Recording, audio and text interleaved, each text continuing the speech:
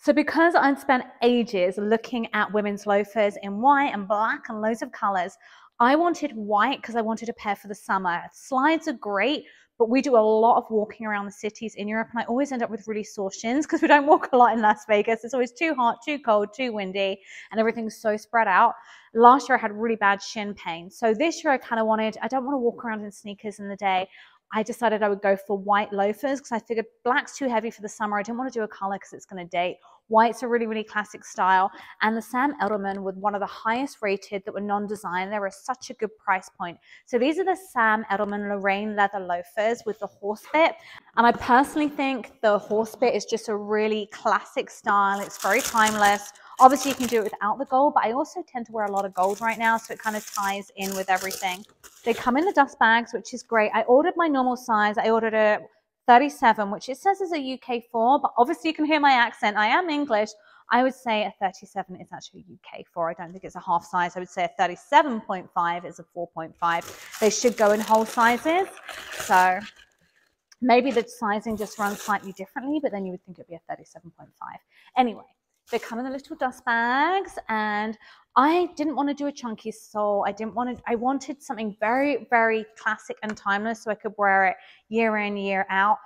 I love the Gucci ones. Obviously, they are absolutely beautiful, but they're a much higher price point. And I don't know if I'm going to wear these more than one season. I know I said it's a classic, timeless style, but I just feel like I like to keep current. I like to wear trendy things as long as they're comfortable. Maybe it'll be something different next year.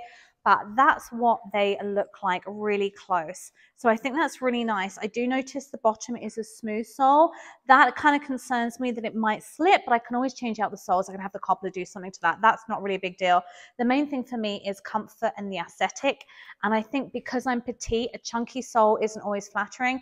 I kind of want that smaller, neater look. So let's pop them on. Okay, I literally couldn't have chosen a worse time of the day to shoot. If the lighting's off, I'm so sorry.